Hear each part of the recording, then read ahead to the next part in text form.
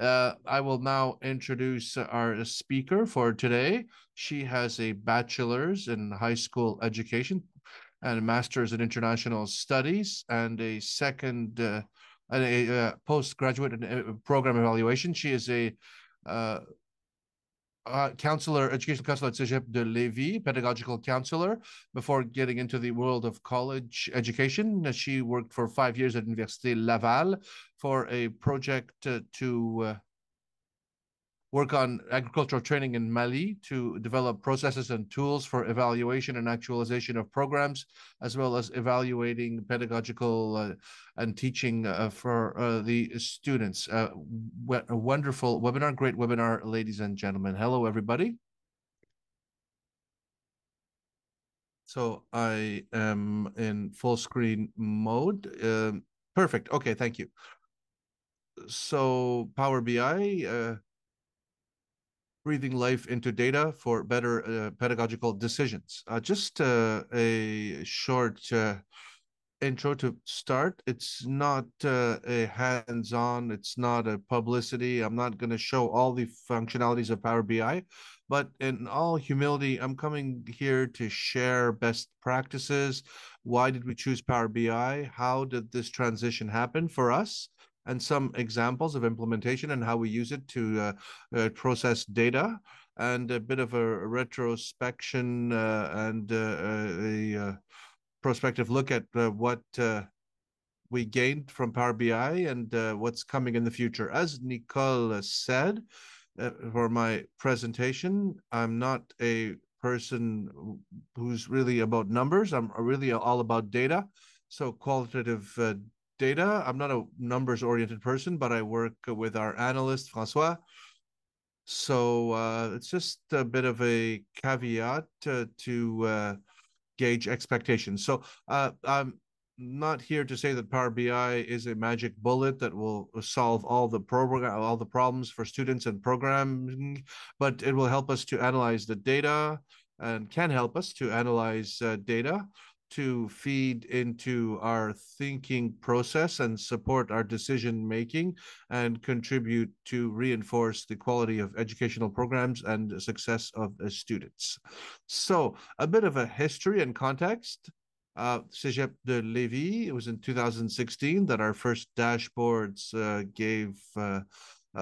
were given life in 30 pages and presented some tables, graphics with ventilation of data in different ways. And few years later, there was the adoption of our institutional policy for program management, institutional management of programs, so the continuous evaluation of educational programs. A few years later, we worked, Francois and I, to redo the dashboards with Catherine Paquet-Guavin, who was there and helped us. Catherine helped us a lot with her experience at Collège Marie-Victorin, and to have dashboards that were more effective, more effective visually, more efficacious. So also to work on development of data collection tools with a committee that was struck, a validation committee, to develop these data collection tools with the teaching body, with the students, employers, teachers, everybody.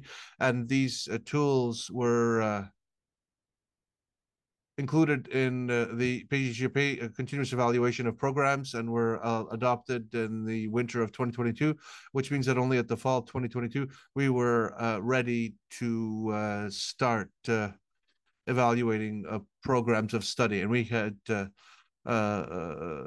planned to process a lot of data without a historical amount of data. And that's when I arrived in this role.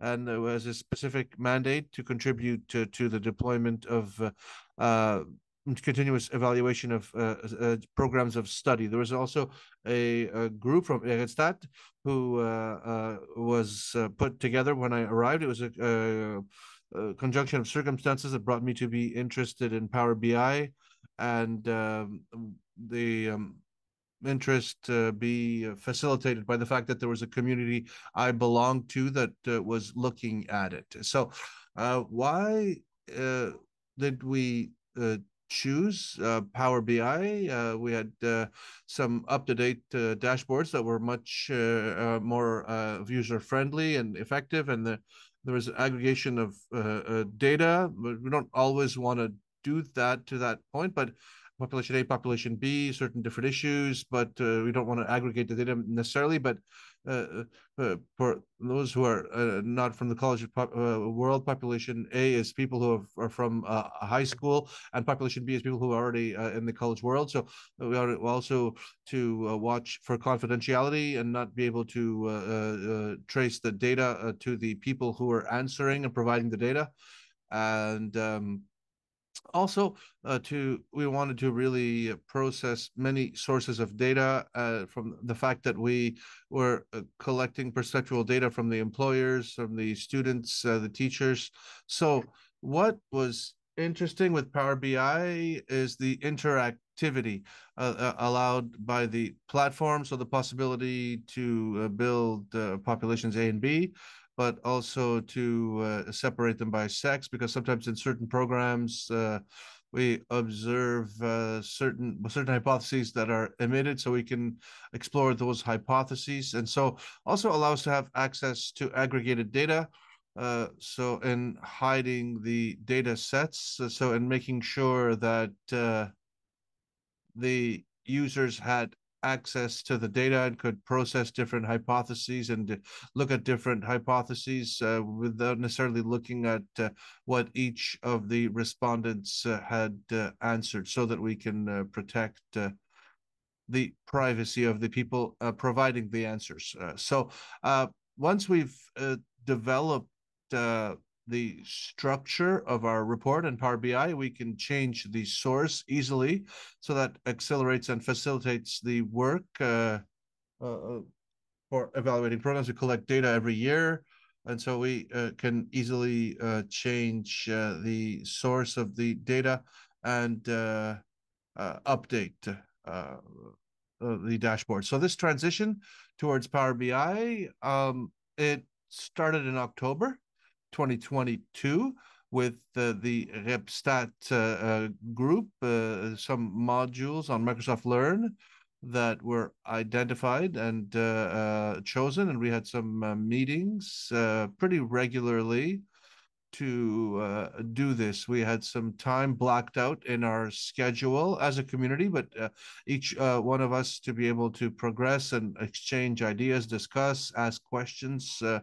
In December, January 2023, my colleague Francois, our analyst, also got into Power BI, and he created our institutional dashboards, because Francois is responsible for producing the annual dashboards. So he also jumped on the bandwagon. So in February 2023, we were launching our dashboards in Power BI, and also we, on my end, for the results of the continuous evaluation of educational programs, I came in to create our visual aids, summaries that can be used by guidance counselors and the program teams. So in spring 2023, there was already some work done by the team, the CP team, with the program teams to be able to use the new dashboards, but also the data coming from evaluation of programs. So why am I showing you this? There's some key elements here to take away from this. So the possibility to be self-taught. So when you're interested in Power BI, two heads are worth better than one. So it's unbelievable the number of times where I asked questions to Francois, and we were wondering how we could do certain things, and vice versa. And also with the RepStat colleagues, a deployment is possible in a few months. If you want to do that, I will present the winning conditions later on, so that you can accomplish that goal. And the added value of the utility of Power BI is the analysis that will be done, and the animation, the usage of the tools and functionality. So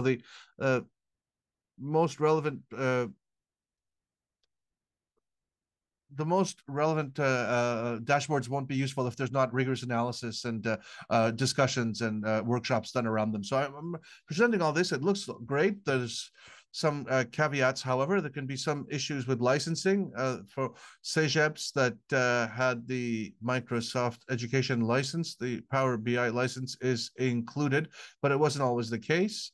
So on our end, we had to do a bit of gymnastics during the first year of deployment to be able to see who we would buy licenses for, how we would use them, and how we can make sure the program teams have access to different data, etc. So there was this aspect that we had to consider before jumping into things, and the expertise in Power BI is not as widespread as Excel. So of course, if we want to put this forward, we have to make sure we have a lot of people that are capable of sharing knowledge and teaching others as needed.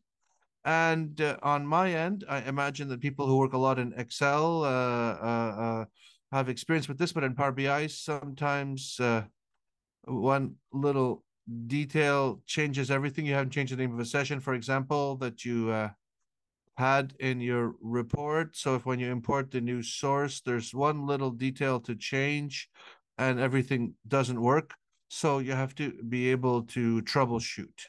So Nicole, maybe we can take a little minute if there are any questions. So far, there are no questions, but we can take 30 seconds to see if there are people who want to ask questions in the question and answer tab, and then we can continue our presentation. For now, I don't see any questions. Yes, I'm going a bit fast. I'm a bit stressed, but I wanted to make sure that I would have enough time to answer some questions. So let's continue. All is well, thank you. So a little bit of a look on our internal processes. We have two services that use Power BI. So the service for development of pedagogical programs, SDP, which is the guidance counselors who belong to this group, and the SCOS, which is the group for pedagogical orientation for educational guidance. So it helps the students guide their career, if you will, their path. So we deploy these tools for continuous evaluation of educational programs, collecting data from the different stakeholders, students, graduates, teachers, etc. And after collecting this data, which is done in the fall every year, which is done with a pre-set calendar, a cycle of 6 years. We produce visual summaries of the evaluation of the programs as SCOS, who will base themselves in data in Clara and PCEP to produce the institutional dashboards. So all these tools are then analyzed in a preliminary way by a guidance counselor that will then give context to the analysis with the program API, the coordination of the program committee, because the idea is to cross-reference the different evaluations to have a full portrait, the most complete portrait possible, and to be able to emit different hypotheses related to the findings from the data. So then there's a workshop with the program committee, with the SAP, and with the Comité de Programme. So to be able to emit hypotheses for these different findings, and as needed, when these are situations we want to improve certain things, to find some actions, some solutions that we can implement. So then the idea is to really come and target priority actions to be able to give life to that in the working plan, and the working group will be able to, the committee will be able to do the follow-up. So I am now presenting an example of the boards developed by Francois. So the dashboards, usually there's a list with all these programs. Sorry. And so as you can see here, the on the dashboard, we have the different indicators, the key indicators that we chose.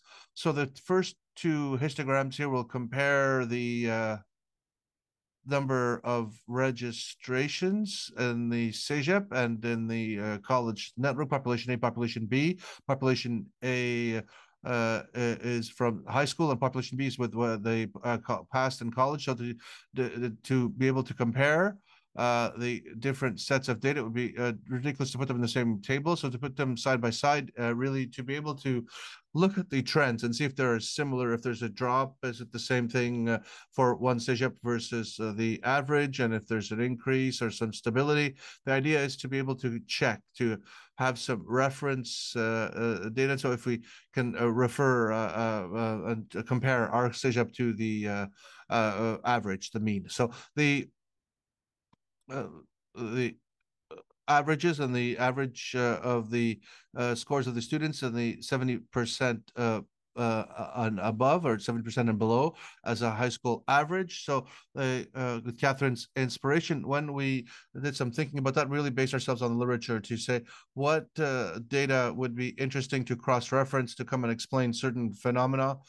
So we know that the average score of high school, the general average in high school, is a good gauge of success. And so we know that our students that are the most vulnerable are the ones that have an average in high school of under 70%.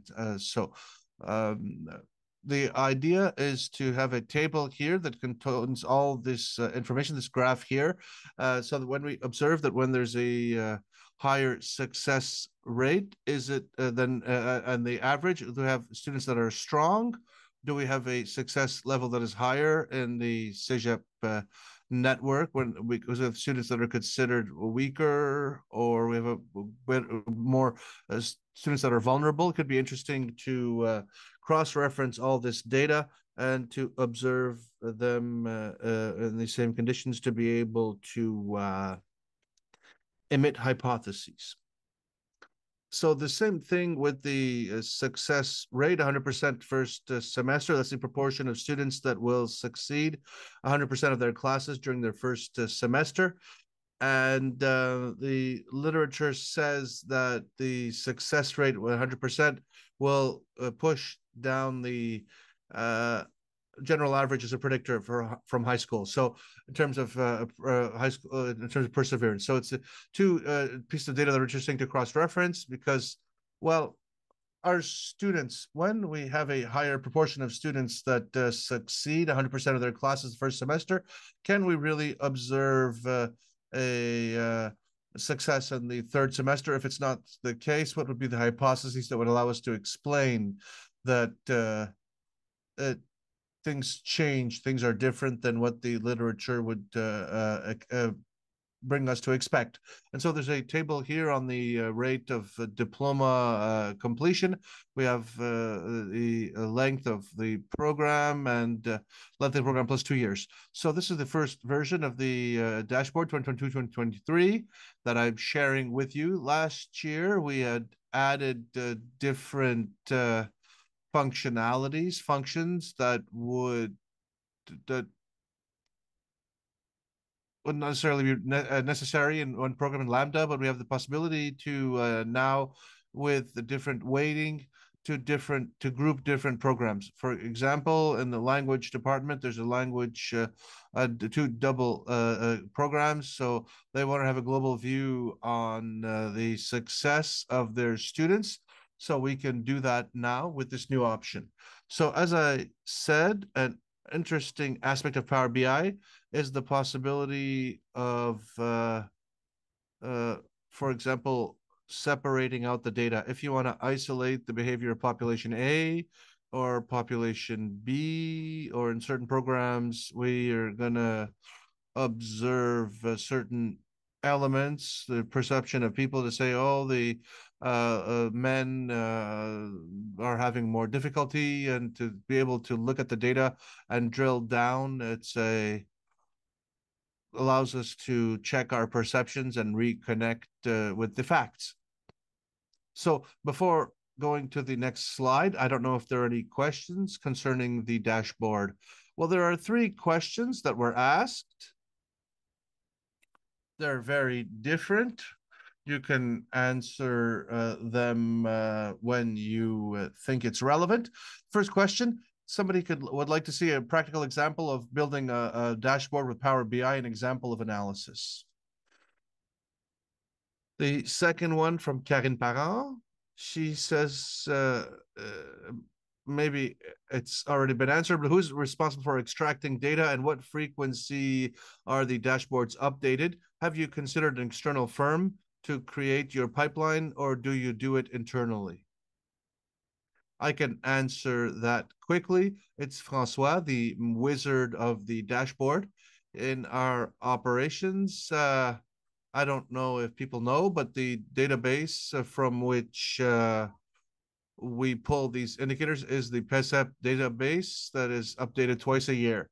So on our end, in our operations at the Cégep, we thought that it would be relevant to do that once a year, to update the dashboards once a year, because there's a lot of things happening also in parallel. So Francois, our analyst at Discuss, who is responsible once a year of extracting the data and updating the dashboards. In the slide that we see now, what is the effect of the disciplines filter at the bottom of the screen? Well, it's not a filter. It brings us to another graph, the success rate by program. So how we decided to manage in the programs. So some programs, there's an issue that one class for a certain discipline, for a specific course of training. So it becomes a bit delicate sometimes to present it that way. So it's the completion by discipline for all classes of a course of study or discipline of study. So for example, in our program XYZ, we had discipline C. We can see here course C, the success rate in one Cégep compared to the average, and the success rate in this discipline for a same cohort for the full career, for the full data. So you can isolate different data streams in our cohort here, the average success rate by discipline. There's some short questions. Are you ready to answer them? Dominique Trudel, who are the persons who have access to this dashboard, with the possibility of separating or drilling down on different elements of data? So for the last years, depending on licensing, Francois and I would produce the reports, the RBI and the CP team that are responsible for the committees and the facilitating committees, and now with the change in licensing with Microsoft Education, including that. So it will be all the community now who will be able to have access to the reports that we will share. Last question. Martine Roy, who finds this very interesting. She says that I understand that each CP each guidance counselor is trained to use the database. Yes, that's a good question. So that will bring me to the next part of my presentation. So it's not all the guidance counselors that have the ability to develop reports in Power BI, but they were all accompanied to be able to see how they can use the dashboards to enrich their analysis and their analysis tools as well.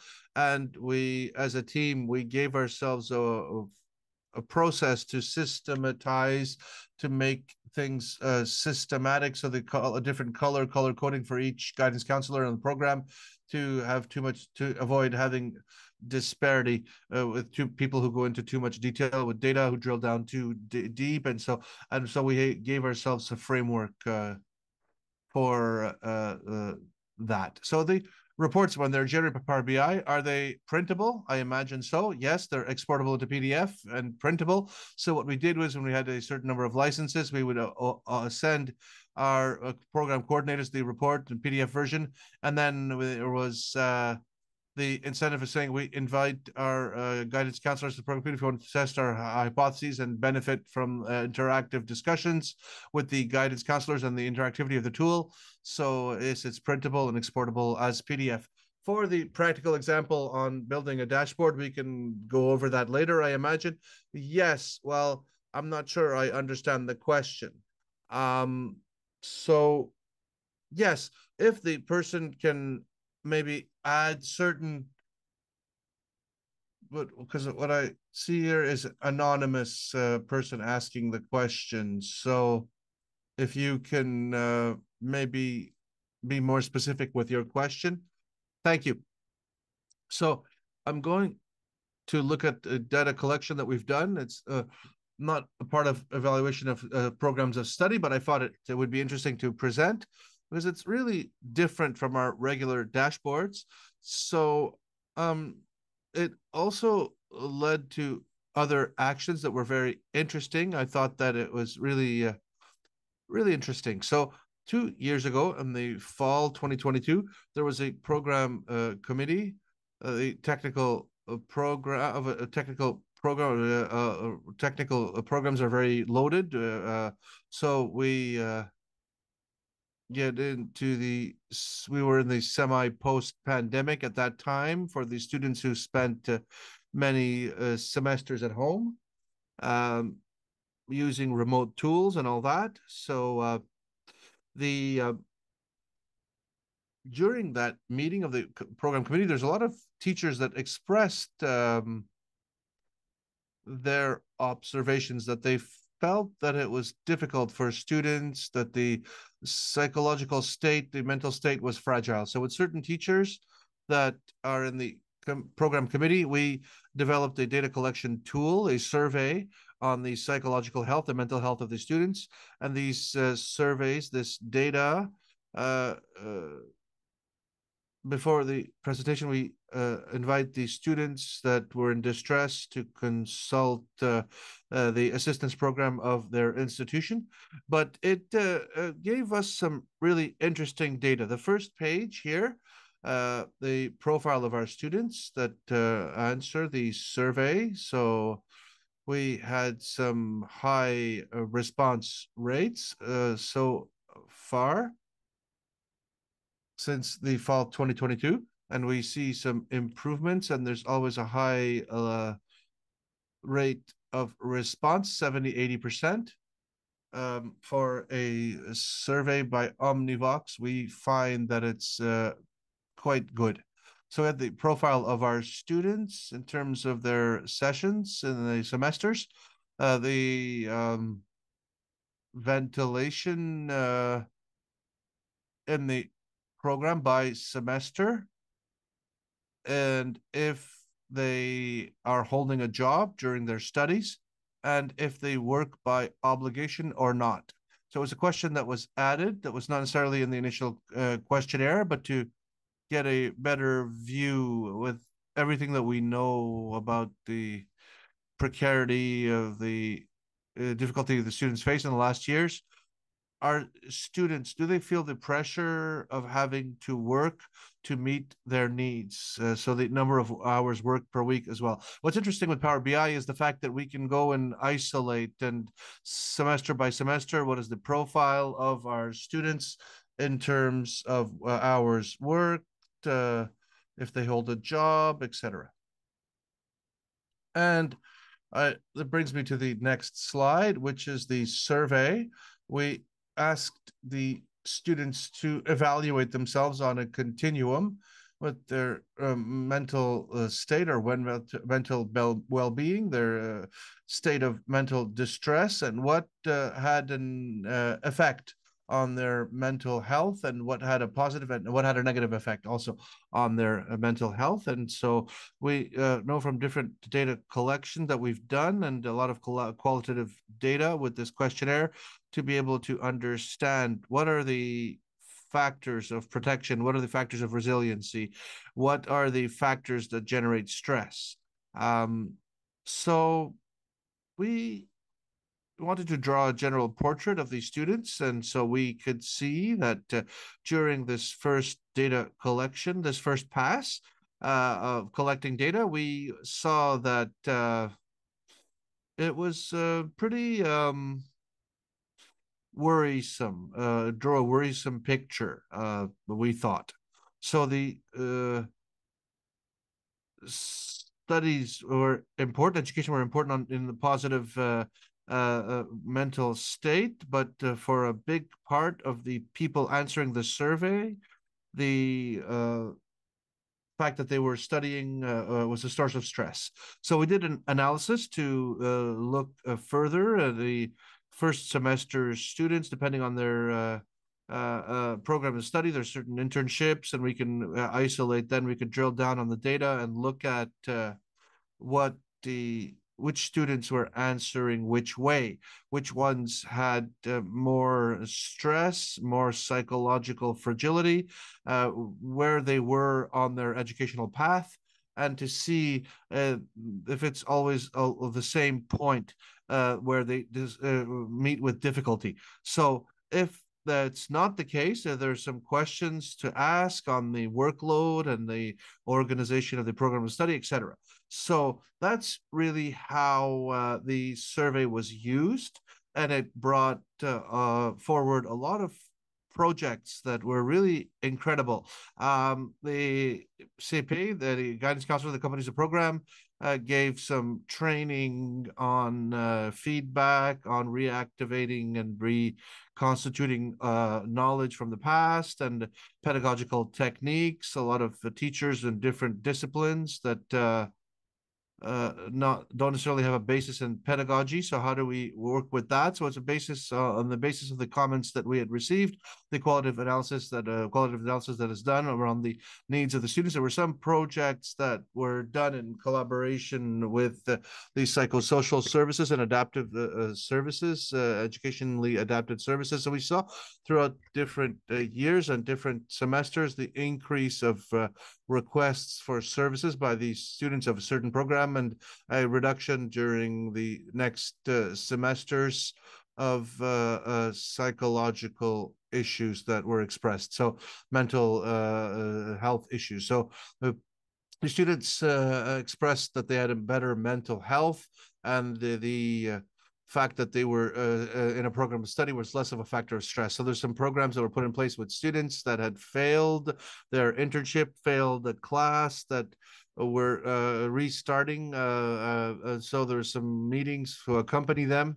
There was a project with a discipline also, that worked with students after their first evaluation, to see that there were certain students that were considered vulnerable under a certain threshold after the first evaluation. So these students would be met, and with the feedback that was received, we could see how we can help them continue their studies, and how to prepare what were the issues that they had, and the students can eventually be referred to counselors and adaptive services and special educational services, because sometimes there's a diagnosis, but that wasn't necessarily validated before. So there's some measures that were put in place. So we continue to follow the efficacy and the impact, thanks to the deployment and usage of this data. There was also some work that was done to offer an evaluation table over 4 years, to be able to destigmatize the fact that not maybe you don't do it over 3 years, and have a little bit of more time and do it over 4 years instead, and have some breathing room. So are there any questions regarding these aspects before I continue? Yes, there are some questions. So the practical example, the person was asking how to fill out data in a Power BI table, and how to produce graphs and tables. So it's quite a learning curve. Yes, I'm going to give some resources at the end. I'm not going to do that and show you how to do it here, but I will give you the resources to that. Usually who asked the question, is it possible to converge answers with questionnaires to Power BI? Yes. In forms, it generates an Excel table, and it's pretty easy after that to import that into Power BI to produce visual aids, tables, graphs, etc. Thank you. So we're good for now. Great. So let's continue. So the winning conditions Power BI, what were the, if you want to operate a transition in your Cégep towards Power BI in your service, what would be the winning conditions? Well, first, to start from a need. Why? Because it ensures that you have the support of your managers, have tests and trials, and increase engagement of people who will help you work to find solutions, and who will try out different things in PowerBI to get to the desired objective. So there's the aspect of community. So another shout out to Mirestad and Francois. So it really allows us to help each other, to share new ideas, to whiteboard together, and to really motivate each other and ask questions, and help each other better use this tool to meet our needs. So there's also the idea of regularity. So a constant flow in our work. We collect the data in the fall every year. We do that once a year. Francois produces dashboards once a year.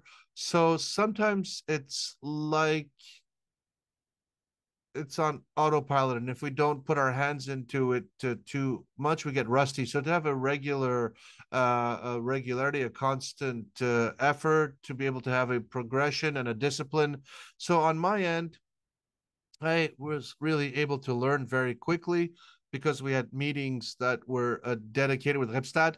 So I had some schedule problems, but I didn't go to all the meetings. But the fact that the next time I have to come in and the two modules, and it was like very motivating, and to explore the analytical functions. I blocked out some time in my calendar, and to retest things. And there's always some things that came and bothered my work, and I had to block out some time so to not be distracted. So it's one of the winning conditions that I would recommend. And to have some time working as a team. It's time for teamwork and team building. So to focus on using the tool. I have some great ideas maybe, but these ideas never had the impact or the range that they could have without all the feedback and questions and support working as a team. So the comments received once they've done animations and used them for analysis, that allows us to improve the tools and widen the perspectives, the scope of our work as a team. And it brings us to further in what we want to do.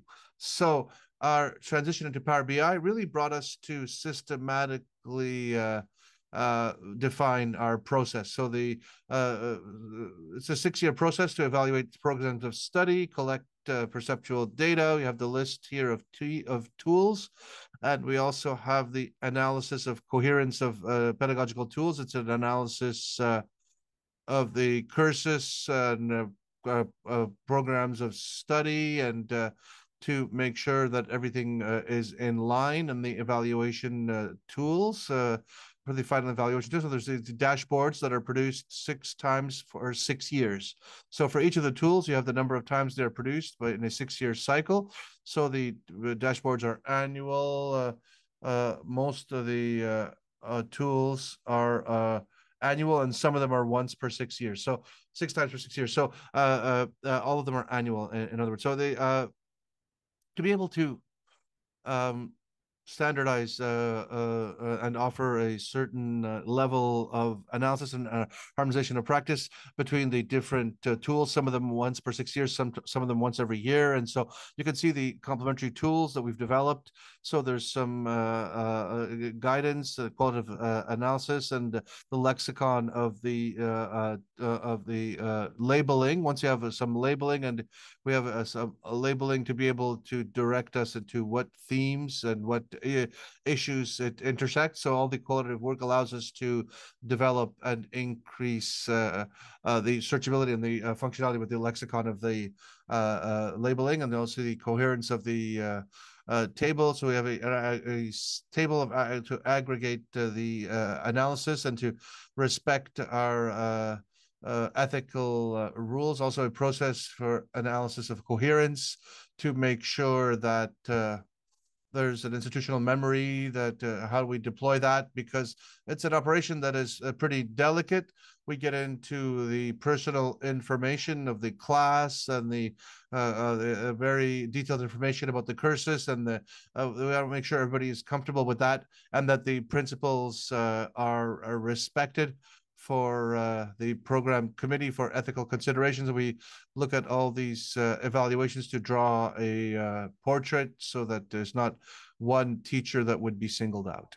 For the analysis tables we developed for the dashboards, we have a complementary tool. We have a documentation and a lot of things that happen at the local level, but also at the program level, so that we can observe in certain programs. And so certain help processes at the local level to be able to document them, and assistance processes to be able to better interpret our data, to better contextualize them. And in the last years, there was a certain turnover in the CP team. I think it was something pretty frequent everywhere. To be able to have guidance counselors have a turn over, to have the tools to understand the context, to even the somebody doesn't have a historical view, as somebody who's new, so they can use this to inform them on and to inform their context. So everything done by SRAM, also the interpreting of the data to process the data, and the COVID statistics and the impact on the success rate of the students, etc. We can also document that, and to be able to better interpret and process the data. We have an accompaniment tool for the dashboard to explain the indicators and give us indications on the analysis, and for the workshops related to the dashboards, the animation for the dashboard. So to look back on our transition of Power BI, what has that allowed us to do? For me, it was really a pretext to share our experience and our lessons learned and best practices, that the importance of leaving space, leaving room when we use a tool to process data, Power BI, Excel, or any other tool. We have a tendency to really focus on the numbers, but those numbers, this data, really, sorry, these numbers are nothing if we cannot give them context, if we cannot give them meaning, if there's not qualitative meaning to them, and if we cannot cross-reference and cross-reference the sources of data to have a better portrait of the situation.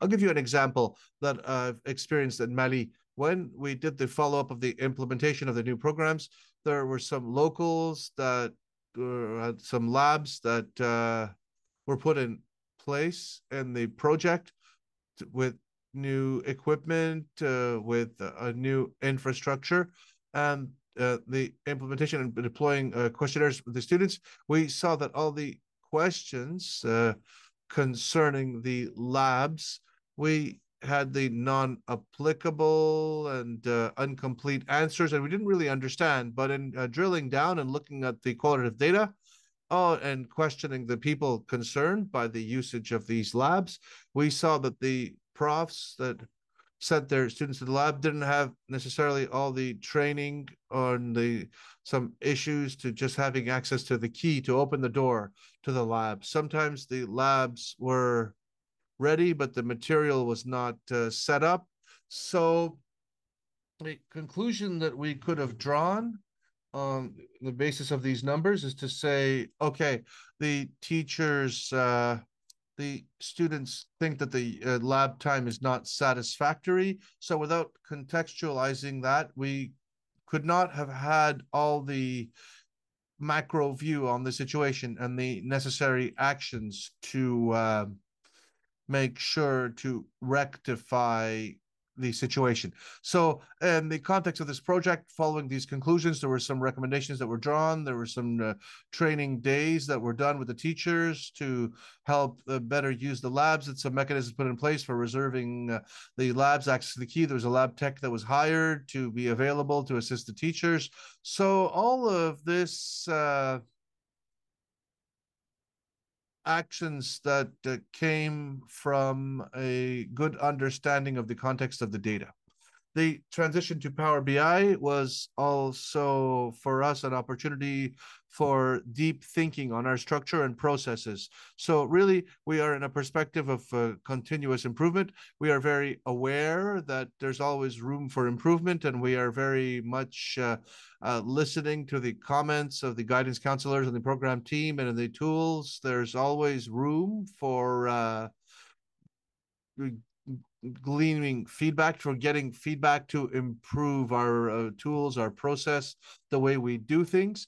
The transition to Power BI was also an opportunity to better value and appreciate our data, and some program teams that were very comfortable in using the data, but for others it was not as easy. Some guidance counselors, the company, the programs, it was not as natural. So in giving these tools to our teams, we are able to better use our data and have more valuable data in that way. So to be able to make better institutional choices, the data helps us in decision making in our thinking process. So when we look at certain decisions, we say, why did we take this path? Well, then we can say, okay, it was because the data said this and this. And we can always then go back and look at our process and understand where our perceptions come from and what data inform them. It's also developed a culture around the data, a culture around using the data, and the institutional development of data usage, an objective that is related to the supporting our decisions with data and orient our actions with using data. So in Cégep Lévis, what we want to do going forward, Power BI, what would be the next steps? Well, of course, I'm a guidance counselor for education success. All the efficiency of help measures helps me a lot. It's very interesting and helped me a lot. And I worked with a lot of teachers who gave me access to resources, explore different hypotheses, and some also that we were working with different teachers and different departments and disciplines that wanted to test some hypotheses, pedagogical theories with different groups. And we developed some tools to collect data from the students. And it happened sometimes that we had data from teachers and students, and they wanted to find out if their theory was true or not, or founded or not. So exploring the analytical functions.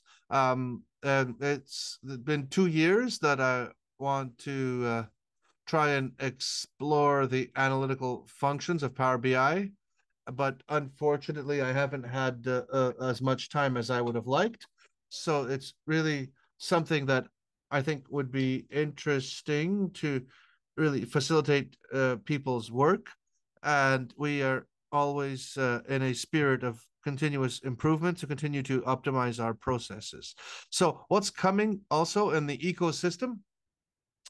We are seeing with AI an acceleration of the development and different tools that are developed in different ways, different connections between these different tools, and the with the cloud and Bill 25 on private information, all this data that we have to manage. And so that's not always easy. That we always have to consider these things. So that's what we're looking at in the coming years. So in closing, I would like to remind you to moderate your enthusiasm, because when you start with Power BI, because sometimes you want to present all the data because it's really cool and there's so many things we can look at, but too much information is like not enough. So there's a lot of work to do to have a balance. So the the guidance counselor team is doing this to look at the more essential pillars. What are the most important pieces of data and how we can put them in the right context? And they have done a great work to really make it effective and efficient, and look at the important pieces of data and what are the pillars of our decision making to improve the quality of educational programs and the success of students. So now I want to say that if you want to begin with the Power BI, I propose a training on Microsoft Learn that I had really enjoyed, which was cleaning, processing, and loading data into Power BI. It gives you a good introduction, but there's a lot of modules in Microsoft Learn around developing dashboards, developing different visual aids and tables. You will be able to have a lot of fun with that. There's also my Refstad colleague, Alexandre Bio, who had um, helped us to discover LinkedIn Learning. There's a platform there that with ABAQ we can have some training there as well. So it could be a good starting point. It's all free. So just take the time. And I would invite you, if you want to begin with Power BI, to really center yourself first on what your needs are and what are the needs you wish to pursue to be able to have the winning conditions to pursue your goals. So questions, comments, and now is the time.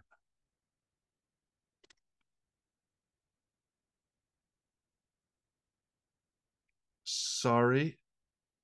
A question first. Are your Microsoft servers in Canada? I think that it's in the law, the new law, but I would have to ask the IT department. I don't know. Perfect. Okay. So we will get that information. If people know the answer, they can maybe uh, let us know. Thank you for putting that in the chat. Nicole, I'm going to answer all the information for the college network. All these Cégeps, the colleges in Canada, have to have their servers in Canada. So the answer is yes. It's a legal obligation. Thank you, Jad. That was our IT person, Jad. Other question, next question. What is your opinion concerning small colleges where the quantitative data is less important than qualitative? It's always a challenge. And we have certain programs where very small cohorts where we not even talk about cohorts under 30, we're talking about cohorts under 10. So it's always a bit delicate to use this data to analyze this data correctly, but to say don't base yourselves on percentages, because we know that one student can change the whole thing when it's a small cohort, but to cross-reference the data with observations and other data sources and other data sets. So maybe a bit more qualitative to counterbalance the quantitative and qualitative data. What element or criteria have you chosen to have a 6-year cycle? What made you do that? I wasn't there when that decision was made. I couldn't say why we are chosen a 6-year cycle. I imagine that what we wanted with the PGAP and the continuous evaluation of studies of program to be able to have cyclical processes to re-evaluate and redesign things, to not do that continuously, to have a cycle when the program to avoid evaluation program was developed, deployed. There was part of our thinking into what programs uh, we are at what point of the 6-year cycle when we certain updates, changes locally that were urgent. We put them in the last years of the cycle to be able to have some time to collect data, to have the opportunity to collect data, but also to project into the future towards other tables and other data analysis that is coming. So it was strategically placed to be able to coincide that with the potential opening of a new program and a new evaluation table. So for the reason of the 6 years, honestly, I don't know. I can't go further than that. Your Najwa, who is asking how is the data collected? How are the comments collected? It's a bit more technical, I imagine. Yes, but we have tools on Omnivox and on Forms. So we have a support agent who will go and get the questions and who related to quality of data and comments. We developed a tool in Excel to be able to consolidate all these comments and feedback to be able to then filter and drill down on what people say on what aspects and or what subjects and are the comments changed in time? What do the teachers say versus the students? And so we can also then filter by semester. It's a tool that will bring together all the comments in the 6-year cycle and from all the respondents. And then it's easier in Excel to filter through and the different labels and what are the themes that come out more. Are these themes positively or negatively viewed, or etc.? I would like to close in giving a colleague from your colleague, Catherine Paquet-Boivin. I am a big fan of Audrey. Great work, colleague. You inspire me. And bravo for your Cégep for development and consultation on data. So I'm just go back on a slide because your slides on Power BI, we can't see them in the slide deck that you sent me. So can you go back to the slide, the first dashboard? I'm going to do a screen capture of the first dashboard so I can then put it into the first one, this one. If you could click on total, yes, this one. So I'm just going to take a screenshot. So thank you, everybody, for your presence, your participation today. It was very interesting. And I think that if I read the comments, I'm not the only one to have appreciated Audrey's presentation. So thank you.